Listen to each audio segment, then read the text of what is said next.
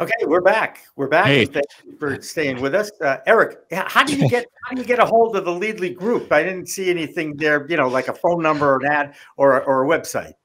Yeah, it's easy. Can you hear me? Yes, we can. Yeah. All right. It's a link is in the description of where you're actually watching from, so they could just go to the link and click on there. Gotcha. All right. Well, thank you. I knew you'd clarify that because I had no clue. Hey, before we went to that break, I'd thrown out a question about this civil war. What role did the Farm Bill in 2018 have by quote unquote legalizing 0.3% cannabis sativa, calling it hemp, and the human element gets involved in a loophole and is able to spin it. So now they have products that are basically hot hemp that can get you high, that are available in convenience stores and gas stations. And now that group, the hemp industry, if you will, is not necessarily fighting with the cannabis industry. However, the cannabis industry isn't really thrilled that non-licensed, non-tested products are in the market that they're trying to get into. Sean, I'm sure you have an opinion about this. Are we in the middle of a civil war, or is this exactly what the government wanted to do, which was pit two sides of the same plant against each other?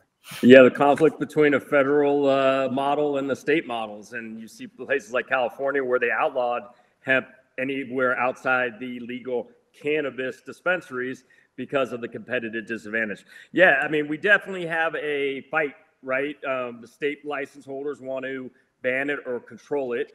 They don't like the fact they have it competitive because it's regulated like agriculture. It's a hell of a lot cheaper than being regulated like a cannabis business in these states, right? With the extreme cost. And so the few things I just want to touch upon about the Farm Bill is how beneficial it was to patients and people who use it, especially in states that there is no access, Texas, et cetera. Think about it, Texas. I went back after having, I'm one of those felonious possession guys in 2015. It involved Texas. I'll leave it at that. And I went back 2 years ago and got to smoke in the open. Why? Because they can't differentiate between hemp and cannabis. And the cops have given up trying to, right? And all these veterans who were having to pay way too much in the illicit market for cannabis are at least able to access marijuana light, call it, whatever you want to call it. Like you said, hot hemp. It's better than nothing. And so it's had a tremendous beneficial decriminalization aspect on a federal level because of the difficulty. You have to test it, and most of these police departments don't have the ability to test it like that. So they stopped harassing in a lot of places. So that's a beneficial. But no doubt, I mean, I've been in a couple of board meetings or on some board meetings with cannabis companies, and their marching orders is when you can substitute hemp for cannabis, even with D8 or whatever, we want to do that in our supply chain. So that should tell you all you need to know. There you go. Hirsh, what's your feeling about this division between the two? Yeah, I first, I just want to echo a lot of what Sean said. I think Sean is making a good point about access, right? I think even critics of the quote unquote hemp industry have to acknowledge that it is more accessible, right? Sometimes than regulated industries, and can be more affordable for veterans. And also, again, even critics will have to acknowledge that it's had a normalizing effect, right? Because it is legal and prevents cops from doing that. So I think those are both good points that Sean made. I'll just make the other, again, maybe obvious point that this legal distinction doesn't really make sense, right? Obviously, it's just one plant, the cannabis plant. And, the legal distinction the 2018 Farm Bill made between what it defines as marijuana and what it defines as cannabis, and the fact that one is legal and the other is federally legal, that obviously makes no sense. And so that has to be reconciled at some point. Yeah. And Mark, I'm going to get to you, and I'm going to throw this out as a factoid that happened actually today, a news item, that the U.S. Cannabis Council, a lobbying group for the MSOs in Washington, D.C., has rejected hemp leaders from joining their board. So are we in the middle of a civil war here, Mark?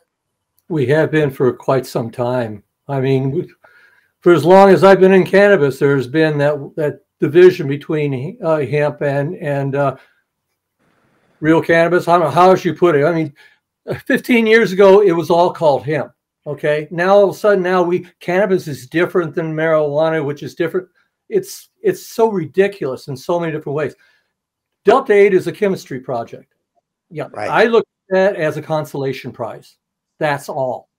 A consolation prize. It's not what we want. It's not where we should be. It's not where we should be going for.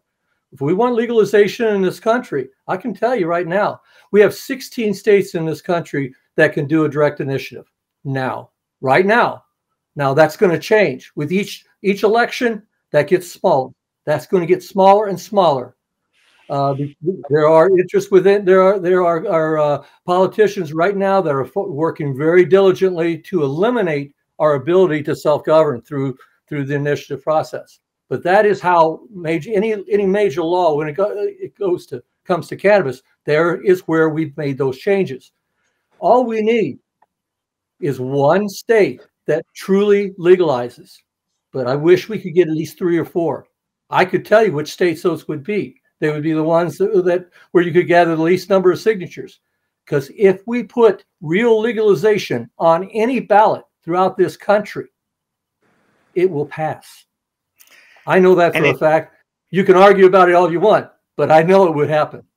And it is the one item in all elections that increases the voter turnout, which is fascinating to me unto itself.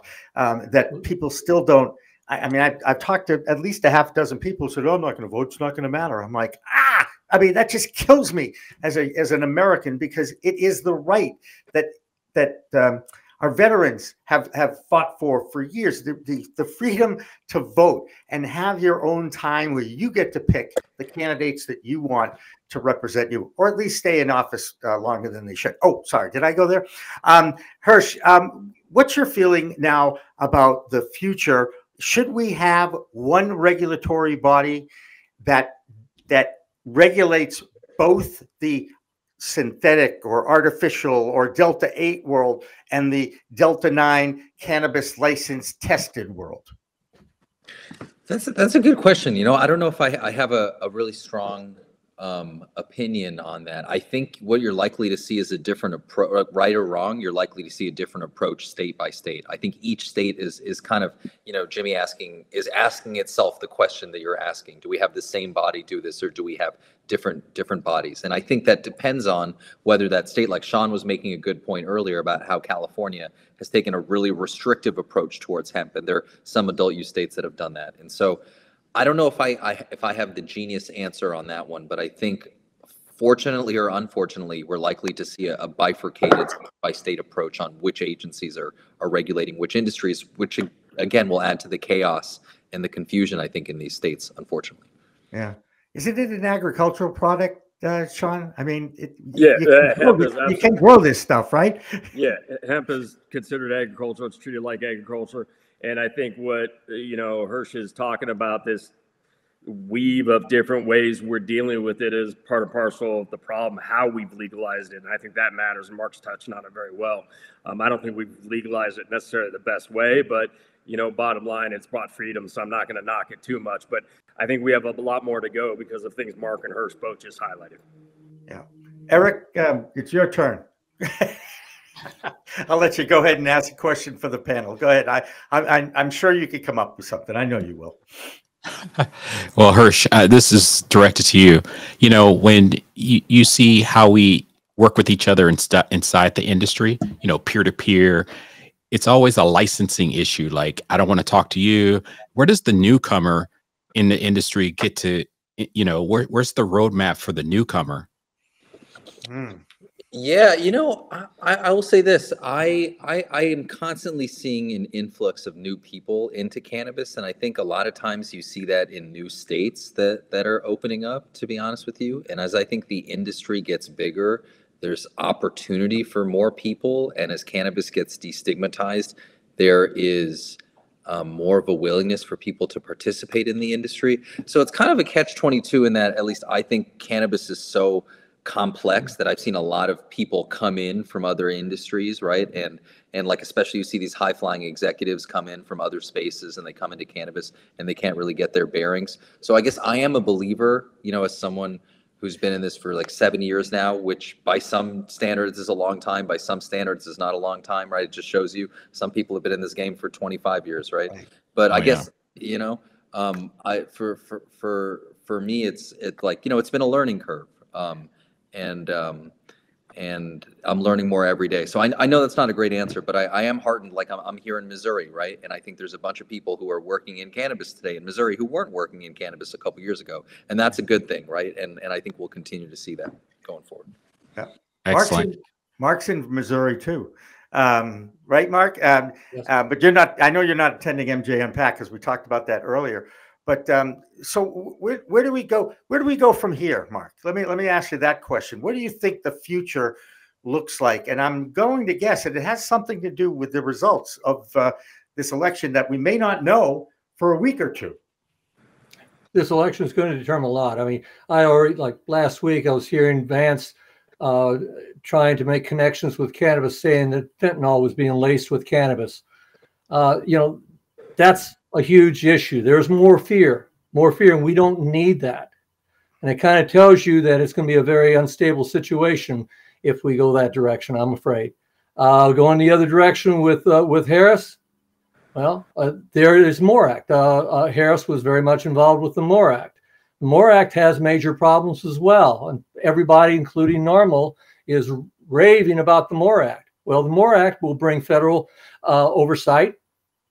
It's going to bring additional regulation on the states. It's going to mean a federal excise tax that's going to be on top of the excise taxes that people are already dealing with within their states. It's a mess. We don't want the feds involved in this. It's not real legalization. It's just more of the same, and we don't need more of the same. Unfortunately, I'm still at that point where I believe that we're going to win this battle on state by state. I don't see any other way. You cannot do what we can do in a state. You can't do that on a federal basis. And you're dealing with a lot of very corrupt people on the federal level. Yeah. So. On every level, humans, it goes back to what Sean said about money. It really can be the root of all evil, and people just do the grab. I'm going to get in this cannabis space. I'm going to make a lot of money. It doesn't work like that, does it? I have yet to talk to anybody who's made a ton of money in weed. Well, understand, sir. I'm sorry, I didn't want to interrupt here, but just understand that when you're dealing with a direct initiative, you bypass the lawmakers, you even bypass the governor of the state, to bring an issue directly to the people, and then the people decide to put it on the ballot. The only problem we have there is the Secretary of State has the right to write the summary for that. And there's the problem. And they can manipulate that summary to say whatever they want. We're just trying to get the questions agreed. And look what happened in Arkansas, people. I mean, I know you all have been following the news that Arkansas had this voter initiative to expand their medical program. They were to go out and collect 80,000 signatures, and then they changed the rules and made it 120,000. They got there, and then the Secretary of State came in and said, okay, these signatures aren't any good. And then I think there was another move that got that question back on the ballot. And then finally, the Supreme Court of Arkansas basically said, well, even though the question's on the ballot, we're not going to count those votes. I mean, it's like, oh my goodness gracious. And what can you do? What can you do? I mean, Sean, I know you have great ideas on this type of thing. How are things going to change to a positive to get to the point where I want normalization and acceptance, not necessarily legalization? Right. I mean, the truth is, many cases, the health component of this, there's a lot of people who don't want that. You know, restricting advertising, restricting billboards. Look at Meta. They don't want to normalize cannabis at all. I mean, we have our Weed for Warriors project. Meta deleted both of them. We had huge followings, not only educating, but putting resources in veterans' hands only about the veterans, you know, the suicide overdose epidemic in cannabis. And they deleted it, right? We weren't selling anything. We weren't doing anything like that. It's hard to normalize it when you have a huge, and I hate to say this, I go back to the anti-smoking. There's a lot of NGOs out there, and I use that word loosely in terms of any of these foundations they are spending a lot of money. I don't know if you just saw, Hirsh, the Public Health Institute, and what they dropped as suggestions for California's cannabis program. and it's a doctor, it's a group of, scientists and doctors who are prohibitionist men. If you wanted to take Prop 64 off life support and absolutely kill the recreational adult use market in California, follow their advice, right? We've got to normalize this. You got to just put freedom and liberty that two consensual adults have the right to both give, take, and partake in cannabis. And at some point, we need to just talk about what this is about. It's about freedom, and everything that Mark talked about, from the MORE Act to the CAOA, Mark, you talked about, is not about giving us freedom to do much other than try to pay a lot of taxes to enjoy consuming what effectively is a weed. And it's not going to work, because all you're going to do is once you decriminalize possession effectively with these legal adult markets, and you try to restrict supply with limited licensing, guess what happens? Economically, it just blows up the illicit market. And you're seeing that big time on the West Coast.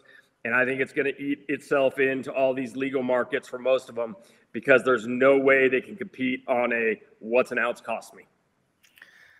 So we are getting a lot of questions from on our interactive chat board from some of our Cannabis Coast to Coast correspondents. I've noticed the Virginia Cannabis, my man Joe in Virginia. He hit it right there. Removing he's doing a great job. Altogether. Bingo. He just nailed it. What's that?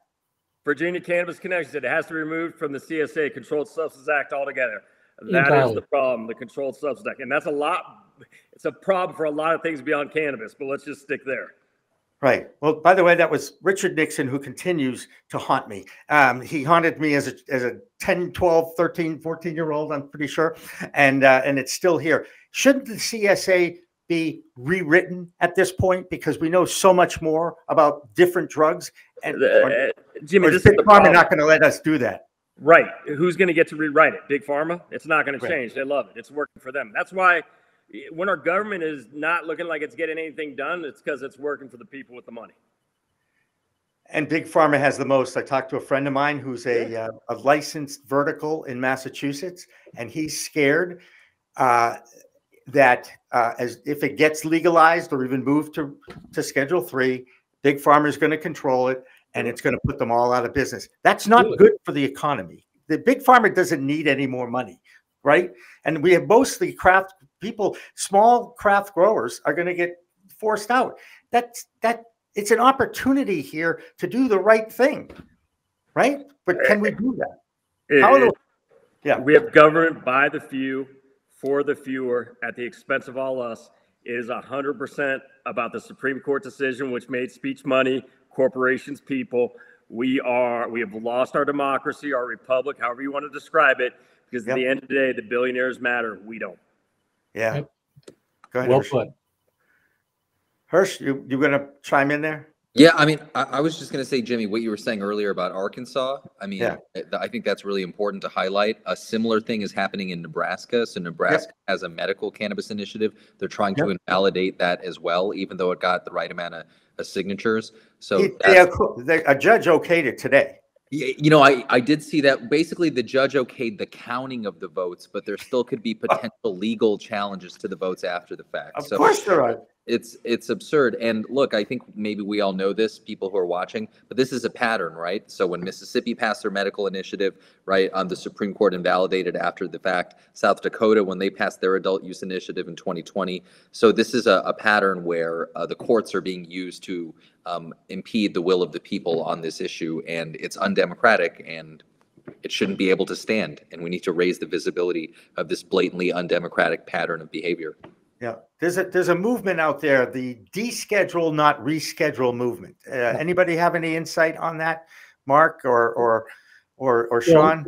Go ahead. An interesting point about this is the desensitization of the Schedule 1, right? And this is one of the things that the MORE Act does, actually taking and saying, well, we'll take it off the drug schedule, but we'll still retain all the same restrictions that we had as a Schedule 1. It's a very dangerous thing to do, particularly when you're looking at all the other things that are Schedule 1 that are out there. And suddenly realizing that if cannabis is removed from the drug schedule, it is basically a food. That's what it should have been all along. It is a food. Well, if you can take and put the restrictions that you put on a Schedule 1 drug on a food, you can put them on any food. Right. That's a very dangerous place to be. Right. Can we agree that it's a plant medicine? Yes. Okay, good. I just want to make sure that happens. Because I've been working with people with cancer for quite some time in that regard. Tell us a little bit about what you do, Mark, because the stories you have are pretty powerful. Well, I've collected stories over the last, 18, 19 years. And, at one point I had over 230 stories on YouTube of patients that I interviewed all across the country. I've interviewed people with every illness there is. And during my 7 years in Colorado, I started making cannabis oil just so that I would know how to make it. And then I was inundated with patients. All of a sudden, I never advertised, never wanted to make cannabis oil for anyone, but I was barraged with all these people who were poor, who had children who were dying, and they were on hospice and they needed help. So I helped them, and they just kept coming, and from every part of the country. And the reason is because it does work. It does work. I stopped pediatric seizures in 3 minutes in my living room. I know it works. And it doesn't work for every form of seizure, and I know that. But the fact is that it does work. I've seen it work, and I guess we have to show that to every American. This is what brings us back to education. We can educate this country if we just spend the time to do it. If we want to change the law in this country, we first have to bring education. We have to bring the education, the real education, not, oh, this gets you high, and this one here will get you even higher. No. What we need is real education and understanding that this is truly medicine and can truly benefit everyone on this planet. We can demonstrate that for people if we just have that opportunity. That's fantastic. Great way to kind of, does somebody else want to jump in? I was just going to say, Gorski brings up a good point in your comment session, since we're focused on that. She says, move away from the word medicine and you won't have to worry about such restrictions. I agree 100% with what Mark said, but one of the issues here is who gets to define what is medicine, and that's the FDA's purview, and Pharma wants it that way, right? Because they don't want a competitive or substitutable product. So that's an interesting conundrum that's going to have to be reconciled, because to be called medicine just legally, we're going to have to stay within the FDA and define it that way, or we're going to have to take it out and call it something else. I don't know if it's nutraceutical or what the hell we want to call it, but part of the problem here is we've given the FDA authority and a small oligopoly, the big pharma, control over what's called medicine. Yeah, I got to tell you. Understand. Hippocrates said, "Let your food be your medicine, and your medicine be your food." He's smarter than me, so I'll let him say. Hirsh is going, yeah, I like that too. Hey, look, we're up against it again, guys. First of all, I mean, we could go for hours with this group talking. I mean, it's at a level that I really, it gets me Jones, as I used to say. I really do enjoy it. And we've had some great comments from our comment board, which is the first time we've ever done anything live with the comment board that I can actually read and see, that isn't this big, and it's 15 feet away from me. So Eric, you did a hell of a job on that. And I really appreciate that. But I'd like to, one of the things we're instituting, and Mark, you mentioned this, everyone who understands the plant and has any history with the plant has a story. And one of the things we're going to be bringing to market is we're going to encourage the public to tell us, what is your cannabis story? Come out of the cannabis closet, admit that you've used it in some capacity, and what role has it played in your life? One of our comments was from one of our reporters, and he has epilepsy, and he uses it every day because it controls his seizures. Another one of our reporters on Cannabis Coast to Coast News has a son who's autistic, and she has to drive to school every day, take him out of school 1,000 feet, give him his medicine, and drive him back because no one in the school can administer those medicines. It's against the law in a legal state of Michigan. There's so many elements that this touches. So what I'd like to know, as we go right through it, and Eric, you get to answer this one too. What is your cannabis story? Mine is, I started at age 14, and because I was ADHD, I know you're shocked to hear this, and it helped me focus, hyper focus, and it got me through school, got me into Tufts University, got me the ability to graduate, and I got a break that I became a sportscaster. And at age 30, when my son was born, I stopped everything for 10 years. And then as soon as that marriage ended, I picked it right back up again with a guy who had taken me in, a friend who had said, anytime I'm at that end, go to it. So cannabis as a medicine has always been part of my life. In 2013, when Massachusetts passed it and started its own medicinal program, I got my card in the first day because all I had to do was show them my hands. You guys see how gross they are? They're all arthritic fingers. And I have it throughout my body. And now I've had 5 major surgeries in 25 years. I'm working on trying to heal from within. Cannabis is part of that. I don't do it until at night when I start to feel my pain again. But that's my personal cannabis story. Hirsh, if you'd like to share, if nobody wants to share, that's okay too. But I think a lot of people need to hear that, hey, look, you've been successful and you actually have used this product for a number of years. So Hirsh, if you don't mind, would you share that with us? Yeah, mine is running. I love to run, and cannabis helped me fall in love with running, which is my favorite form of exercise. We're learning more and more about how cannabis actually activates the same parts of the endocannabinoid system as running. And, you know, I was in St. Louis today and went on a long, beautiful run after consuming some cannabis that cleared my head and made me feel amazing. And, you know, it really integrates me, and those things integrate well with one another. So I could give you a million stories about how cannabis has enhanced my life, but that's, if you ask for one, and that's one. That's great. Sean, go ahead. I'll say what my kids, 4 kids, said to Sanjay Gupta. Seen him with 3 when we did that. Cannabis gave me my dad back, and I hear that all the time with our chapters and our kids. It really gives these vets their humanity back and allows them to connect with people, personal friends and family. And so that's what we hear all the time, is saving lives, and that's the stories that why we're fighting for this. There you go. Eric, go ahead.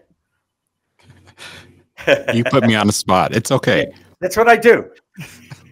For me, it's straightforward. I was in a relationship and they were like, you got to try this. You got to try this. And I was like, no. I'm a hippie of the 80s, you know, where it was like, wait. Hang on a second. The hippies were in the 60s. Okay. They weren't in the 80s. But there were some remnants of that in the 80s. Okay. Hippie wannabes. I get it. Yes. Go ahead. I'm sorry. So I was not forced, but it was like, try it. And I said, okay. And it was a bong. And I said, wow, I feel really good. And I found myself socially drinking less afterwards. Okay. I felt more chill, relaxed. I always have that rule, you know, I'm not driving afterwards per se until I'm like really down. But, you know, I came into the industry, I was recruited in the industry, and then just went, woo, right off. So thanks, Jimmy. Sure, no problem. Mark, I know your story, and I'd love to hear that one again. It's very compelling. Oh, well, it's just, I first started using cannabis when I was 16, something like that, 15, I guess it was, when I got my first joint that I tried, you know, and it was like 4 years later, it was the first patient I actually worked with. And it was a good friend of mine who was dying of testicular cancer, and I provided him with his cannabis. Didn't even realize, all I knew back then was that it could maybe help him with the pain he was dealing with. I had no idea that it could actually help to eradicate cancer as well. But I was, my diagnosis was, it was in 97, I guess it was. I was diagnosed with severe, with fibromyalgia pain with severe migraines.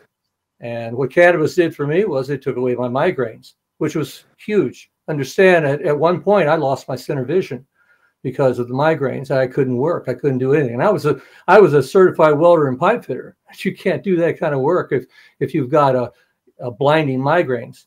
But yes, over the course of several years, as I was exposed to better and better quality cannabis, but what took away my migraines initially was very poor quality cannabis, which spoke tremendously to me. So yeah, that's what brought me into cannabis and got me started. And then it was realization that I was a middle-aged man living in Missouri, and I desperately needed cannabis to be able to live. What was I going to do? You know, a middle-aged man trying to buy cannabis. At one point, I literally was buying cannabis from a guy up in downtown St. Louis out of the trunk of his car. Very poor quality cannabis at that, and paid a lot of money for it. So, you know, I realized that we had to change the law in this country. We had to. Absolutely. I think we've all met that guy before. Anyway, how do people, Mark, why don't you just say, how do we get to you? You have a website. Give your website a little plug. Go ahead. My website is cannabispatientnetwork.com.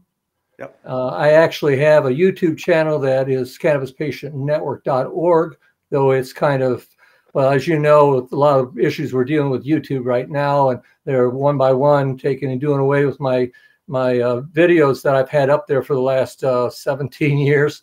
And yeah, cannabispatientnetwork.com. You can find a lot of my articles that I have on there, and a few of my videos are available there too. There you go. And Hirsh, tell me about the Ananda Strategy Group in LA. Yeah, well, the website is anandastrategy.com, ANANDA strategy.com, and we work with brands and retailers and all kind of operators in the cannabis market and help them navigate the laws and regulations that exist. And there's way too many of them. Okay, Sean, talk about Weed for Warriors project. Go ahead. You can reach us, go to wfwproject.org. There's email there. Just contact us. We'll get back. For those of you in California, we have SB 34 events throughout the state. Look at our social media on our website. Instagram's our most active, WFW_project. And SB 34 is where we give free cannabis away through the legal system. Amazing events, and we're doing them 8 this month. So look for one in your area. There you go. Well, I want to thank all you guys for showing up short notice, and we pulled it off, and you guys did a great job. Eric, you can do this every day as far as I'm concerned. You did a hell of a job directing, and I believe we've live streamed. We've had great comments from our group, and a reminder to please like, share, and subscribe to not only our YouTube channel. And by the way, we're only 300 short of 15,000, and it's been kind of on hold for about 6 to 8 weeks. I'd really like to see if we can get enough people to subscribe to our YouTube channel to get us over that 15,000 hump, please, because I've been tired of rounding up all the time. And then next week, the Cannabis Coast to Coast news show will resume with our very talented Elena Pinto as the main anchor. So for Eric Williamson and everybody on the pro-cannabis media side of things here, I am the founder, Jimmy Young. Thank you so much for watching. Remember, it's a whole new world to meet out there, people. Use it responsibly. We are pro-cannabis media. I think I messed up. Did you know there's a place that covers all the cannabis news you need? Welcome to Pro Cannabis Media, your go-to for all things cannabis. PCM is the CNBC of weed, bringing you the latest news and talk shows with a twist. We've got 16 state correspondents and multimedia journalists from around the US and Canada. Hey everybody, it's Brandon Jones with Be Green Distribution with the Missouri Cannabis Report. I'm Karen Black from Green Finger Consulting with the Arizona Cannabis Report. I'm Amy Carter from Michigan Weedsters. Andrew Behringer here reporting from Washington, D.C. Debbie Fazy with the Canadian Toke of the Week. It all started back in 2018 when founder Jimmy Young kicked off the In the Weeds podcast. His mission? Documenting the fight to end cannabis prohibition. Fast forward to today and we've got Cannabis Coast to Coast with Elena Pinto, delivering the nation's only TV-style cannabis news show. Hi everyone, welcome to another edition of Cannabis Coast to Coast News, Pro Cannabis Media's weekly roundup of the news from the industry. I'm Elena Pinto. As of August 2024, PCM has racked up over 1.2 million views and 14.5 million impressions on our YouTube channel. With 15,000 subscribers and growing, our reach is spreading like wildfire. PCM's website, YouTube, Rumble, Discord, Roku, Twitch, Spotify, iHeartRadio, Apple Podcasts, and even our very own PCMTV app. Get your cannabis news fix with Pro Cannabis Media. We're here to keep you informed and entertained. Stay tuned and stay lifted.